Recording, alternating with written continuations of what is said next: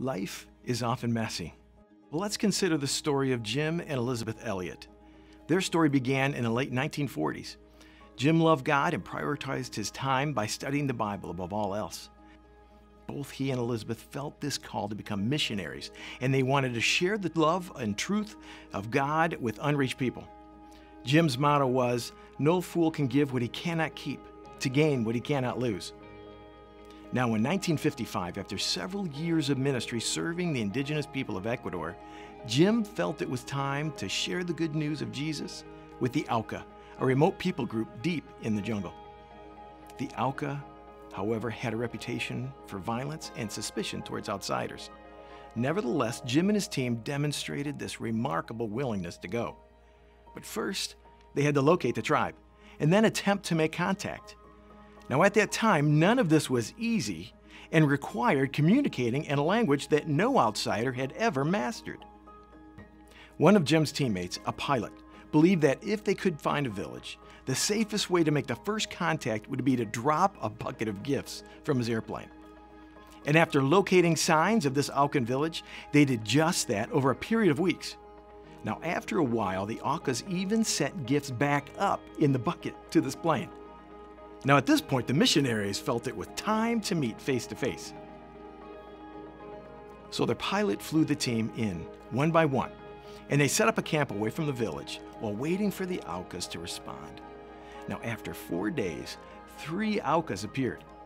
The group spent 2 days together in the hope that the Aucas would return from their tribe and bring even more people back with them. And that's exactly what happened. But the team of missionaries quickly realized that this would not be a friendly encounter. Jim, it said, ran excitedly to greet the new arrivals, but he and his team members were immediately attacked. And these 5 brave missionaries were all killed that day. We know from Jim's journal that even though the missionaries carried weapons for their own protection, each man had promised that he would not kill an Auca who did not know Jesus. Jim Elliot's death was a tragic loss, but this is not how the story ends. What happened next was truly remarkable. You see, Jim's wife, Elizabeth, who was wholeheartedly devoted to listening and obeying God, she answered God's call to enter into this mess of her own grief and anger. And then less than 2 years later, Elizabeth and her 3-year-old daughter moved to live in a remote Aucan village, and they demonstrated love and forgiveness, and many Aucas became followers of Jesus as a result of this. So no longer are they a people known for violence, but are now known by their traditional name, the Huayarani, the true people.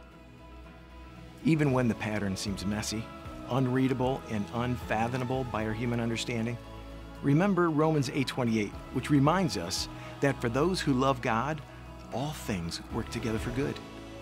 We may not be called into the middle of the jungle, but what messy middle is God calling you to step into, bearing the image of His love and His goodness?